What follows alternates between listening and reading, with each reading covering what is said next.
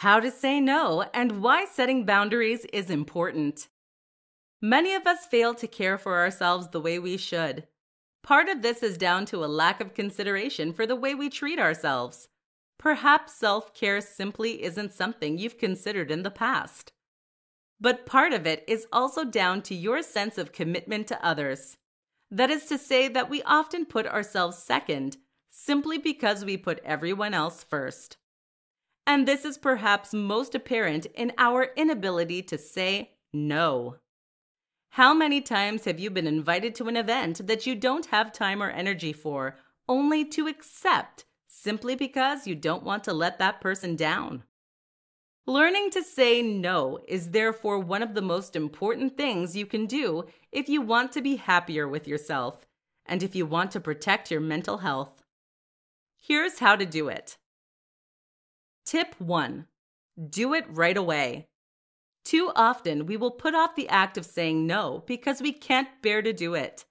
This, of course, only makes it more of a shock to people when we tell them. Not only that, but it then hangs over us. So just bite the bullet and tell them. Oh, and don't say maybe only to then change your mind. This is what makes people think you are flaky, not the act of saying no itself. Tip 2. Don't make excuses. Do you want to come out tonight? No, sorry. My family are visiting, and also I have a cold, and also I have no money. No one buys these excuses, and it makes people think you don't want to spend time with them. Just saying no because you need some time to yourself is perfectly fine. What's more is that if you and your friends can be honest with each other and not place pressure on one another, then you can improve your relationships. Tip 3. Don't fret about it.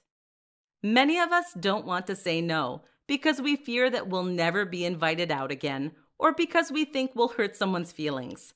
In truth, the other person will likely think nothing of it, so don't worry about it. And if you are worried, then you can always just invite them out for coffee or drinks next time. That shows you're interested, so no harm done.